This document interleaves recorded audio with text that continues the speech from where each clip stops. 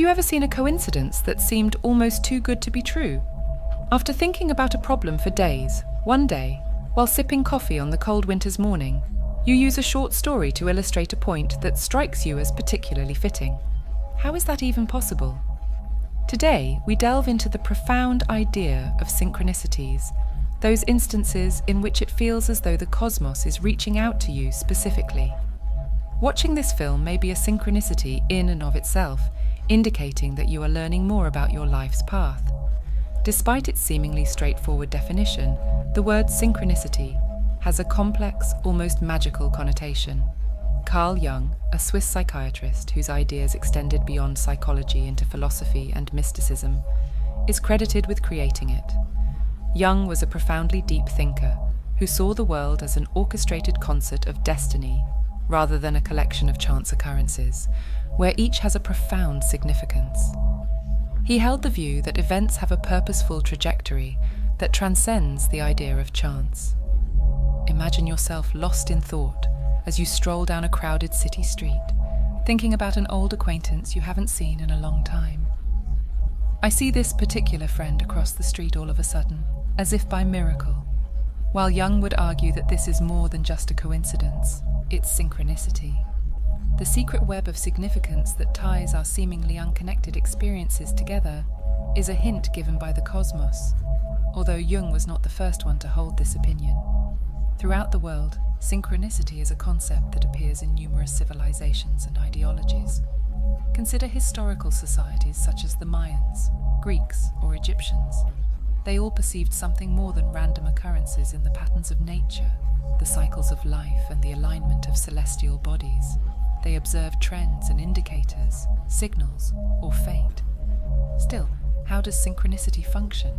Is it true that we are receiving signs from the universe? If true, how can we identify and understand them? It's an intriguing and difficult topic all at once. It could be argued by some that it is selective perception, an attempt by humans to identify patterns in chaos. However, for proponents of synchronicity theory, these occurrences are portals to a more profound reality, a puzzle that needs to be solved. The idea of synchronicity is not outdated. In the contemporary world, when science and technology rule, the concept of synchronicity may appear archaic. However, it lives on in the tales we tell, the coincidences we encounter, and the unexpected moments in life. It pushes us to look past our noses and at the unnoticed relationships in our lives. Consider synchronicity as the universe's soft yet resolute hand, guiding us towards our actual destiny. These tiny, profound moments are what amaze us and give us the impression that there is a bigger, secret scheme at work. When was the last time you were strolling down the street, daydreaming about a former acquaintance, and then all of a sudden your phone rang, and that exact name showed on the screen? At a time when you were considering a significant life decision, or perhaps unintentionally, you happened upon a book that appeared to provide answers to your most profound queries. Though these seem like coincidences at first, they are actually synchronicities, meaningful connections that are just waiting for us to recognize them. It might not be a coincidence, for instance, if we are considering making a big decision in our lives, and all of a sudden we notice signs everywhere that appear to be connected to this decision. It might serve as a sign that we are headed in the right direction, or as a warning to stop and think things through. So how can one cultivate this kind of interest? Being open to receiving messages from the cosmos is the first step in the process. Journaling, introspection, and meditation are useful practices for honing our awareness of CS signs. It's about living in the present and seeing the little things that we frequently miss, but that can reveal hints about our larger purpose. It also teaches us to have faith in life's natural flow.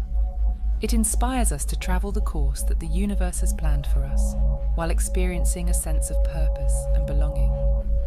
The universe seems to be quietly talking to us, telling us to trust the process. Your course is correct.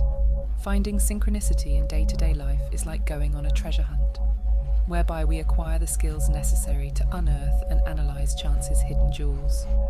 Being open to the unexpected and engaging in mindfulness practices are crucial. However, how precisely can we master and refine this skill? The first step in the practice is cultivating a mindful mindset. Being completely present in each moment, judging nothing, and keeping an open mind to what is going on around you are the hallmarks of mindfulness. It is an invitation to intentionally experience and observe every moment of mindfulness, rather than simply navigate life. We start to see the little threads connecting our experiences. Maintaining a synchronicity notebook is another useful strategy. Note down any small coincidences or unexpected events that you come across. The intention is to raise awareness of these occurrences, regardless of how small they may appear. This diary has the potential to be an invaluable resource for seeing trends and messages that might otherwise go missing. An additional crucial component of this practice is reflection. Regularly pause to consider the events documented in your journal. Exist any recurrent symbols or themes? If you can relate to your ideas, emotions, or life circumstances, this introspection can provide a deep understanding of your decisions and personal path.